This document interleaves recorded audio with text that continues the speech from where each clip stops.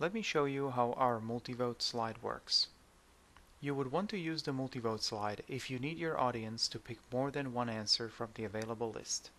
This way, you can gauge a few things like what are the most popular items on the list, or even how do they rank. We often recommend to use the multivote slide instead of ranking or rating slides. It's easier to explain and to vote on, while getting the same benefit, group's consensus on the most important items from the list. You can find a multivote slide in the Insert Slide drop-down box. Click on it and select your type of keypads. MyVote LCD and ProVote Text are multi-digit keypads, while MyVote and ProVote are single-digit keypads. Select the number of votes you want each keypad to cast, and choose whether you want the audience to vote for any of the options more than once. When your presentation contains many different kinds of slides, it's a good idea to explain to the audience that voting on this slide is different from the single choice slides like yes or no.